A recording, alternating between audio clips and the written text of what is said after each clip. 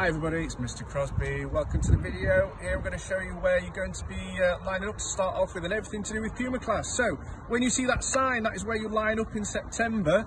Okay, and you group yourself together with your parents, and then what we're going to do, you're going to follow me this way, and we're going to go all the way through to the key stage 2. Alright, so these are the doors you're going to go through to key stage 2, through the hall and into our classroom.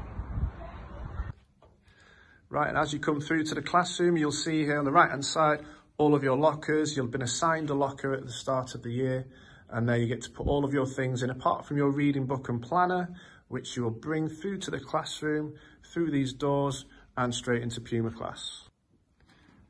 So as you can see, this is your classroom. Things are looking a little bit differently at the moment due to the COVID situation, but as you can see, we've got all our display boards on the outside there. The classroom is always bright, celebrating all the work that you possibly do.